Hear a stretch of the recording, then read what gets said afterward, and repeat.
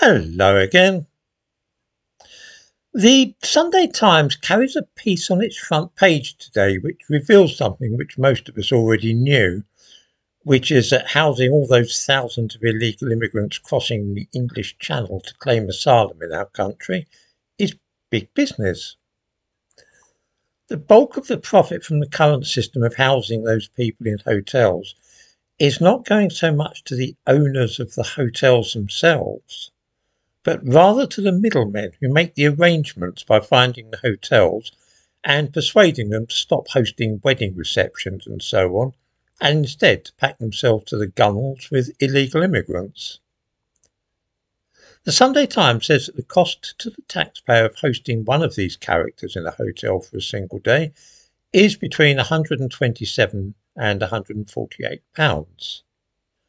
The hotel itself only gets between £40 and £80 of this money, though, and the rest of it is paid to the middlemen who fixed up the deal to get the hotel to take the immigrants.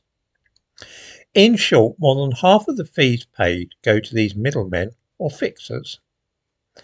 Since the bill for this business is so astronomical, running to perhaps £3 billion a year, this really is big business and fortunes are being made. I thought it would be amusing to see who is making these fortunes out of this crisis, and I have a shrewd suspicion that the answer will not come as any great surprise to most people. The people making the most money out of the immigrants are foreign businessmen running companies in this country which profit from the asylum-seeker crisis. The Sunday Times named three of these middlemen as Oyo, that's spelled O-Y-O, CB Hotels and H&H Hotels. I thought it would be interesting to check out who's running those outfits, and so in the description to this video I give links to the listings at Companies House. Oyo Hospitality is a big international company. In this country, the directors are listed as Rakesh Kumar, Ayush Mathur, Puni Yadav, Ritesh Agarwal and Rishabh Kumar. All these men are Indians living in India. CB Hotels has one director, a man called Hasib Assam, who is apparently British and living in Britain.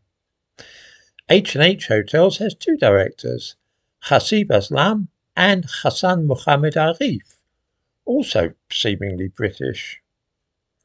There is something a little odd about this, that Indians and people living in this country whose ancestry lies in the Indian subcontinent should be making a lot of money out of a crisis involving immigration. It may be a coincidence, of course, but as I remarked the other day, it could just be a coincidence that the huge rise in immigration when Rishi Sunak, another man whose ancestry lies in India, became Prime Minister.